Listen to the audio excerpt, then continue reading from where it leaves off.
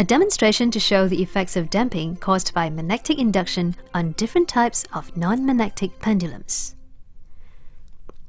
This is a flat plate that we can use as a pendulum for our demonstration.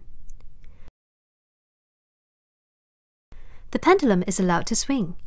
Observe that the pendulum swings easily without much resistance.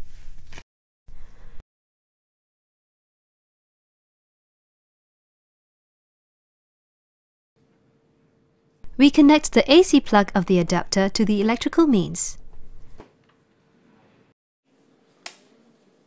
As the adapter is turned on, a direct current passes through the circuit.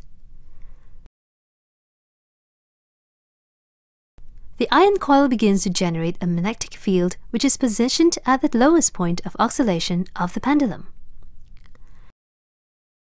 As the swinging pendulum cuts the constant magnetic field of the iron coils, the pendulum experienced increased damping.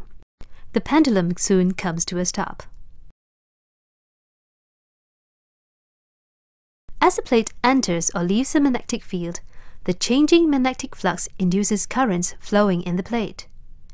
These eddy currents in the plate generate magnetic fields by the plate that causes a magnetic force that always opposes the motion of the plate.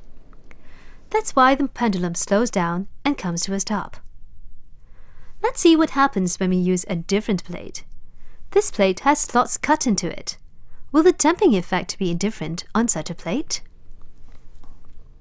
Without any magnetic field generated by the coils, the plate with slots swings with little damping from air resistance. As we press this button on the adapter, a direct electric current passes through the circuit.